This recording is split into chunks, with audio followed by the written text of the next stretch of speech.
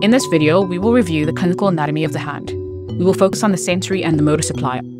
The radial, median, and ulnar nerves supply the hand, and we'll focus on each of these nerves individually. Starting off with the radial nerve. The radial nerve can be thought of as the extensor nerve, as it extends the wrist and the fingers. Its sensory input is to the dorsal 3.5 of the fingers. In terms of its motor supply, it supplies the extensor carpi radialis longus and brevis, which extend the wrist radial side, and as well as the extensor carpi ulnaris, which extends the wrist ulnar side. It also supplies the finger extensors that extend the thumb, as well as the second to the fifth digit. Patients with injury to the radial nerve may present with a wrist drop. Here you can see the normal movement supplied by the radial nerve, which is wrist and finger extension. Should there be an injury to the radial nerve, the patient may present with a wrist drop, given that there is failure of wrist extension. Moving on to the median nerve.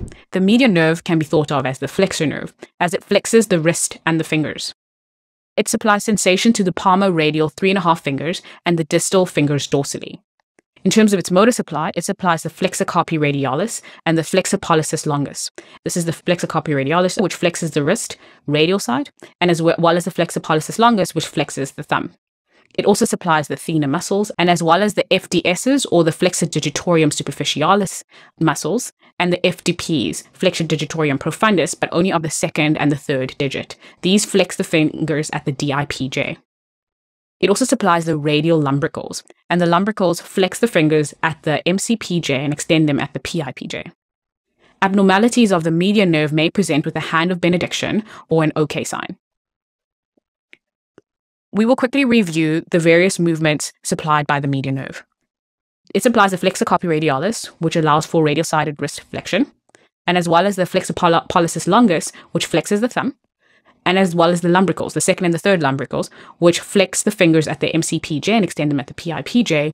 It also supplies the second to the fifth FDSs, which flexes the fingers at the MCPJs and the PIPJs, and the second and the third FDPs, which flex the fingers at the DIPJ, but only of the second and the third finger.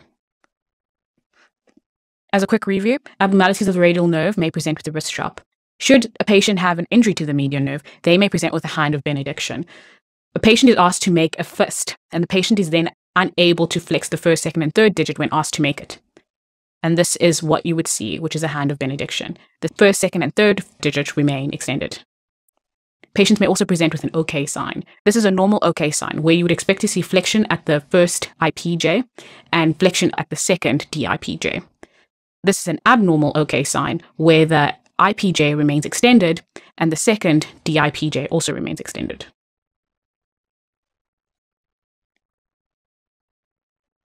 Lastly, we'll review the ulnar nerve. The ulnar nerve supplies sensation to the ulnar 1.5 of the fingers. In terms of its motor supply, it supplies the flexor carpi ulnaris, which flexes the wrist ulnar side, and as well as the FDPs of the fourth and fifth digit. Also supplies the adductor pollicis, which adducts the thumb, and the ulnar lumbricals, as shown here. It supplies the hypothenar muscles, and as well as the interarticular muscles, which are not shown here, which adduct and abduct the fingers. Patients with abnormalities of the ulnar nerve may present with an ulnar claw or a Frohman sign. Movements related to the ulnar nerve include flexion of the wrist, as it supplies the flexor carpi ulnaris, as well as flexion at the fourth and fifth MCPJ and extension at PIPJ, as it supplies the fourth and fifth lumbricals. And the ulnar nerve also supplies the fourth and fifth FDPs, which allows for fourth and fifth DIPJ flexion. Patients with injury to the radial nerve may present with a wrist drop, as previously discussed. Injury to the median nerve may present with a hand of benediction or an abnormal OK sign. And patients with injury to the ulnar nerve may present with an ulnar claw. These patients are asked to extend their fingers and fail to extend the fourth and fifth digit due to the lumbricals, which are supplied by the ulnar nerve, not being adequately able to extend at the PIPJs. So here there's hyperextension at the MCPJ, however the PIPJ remains flexed.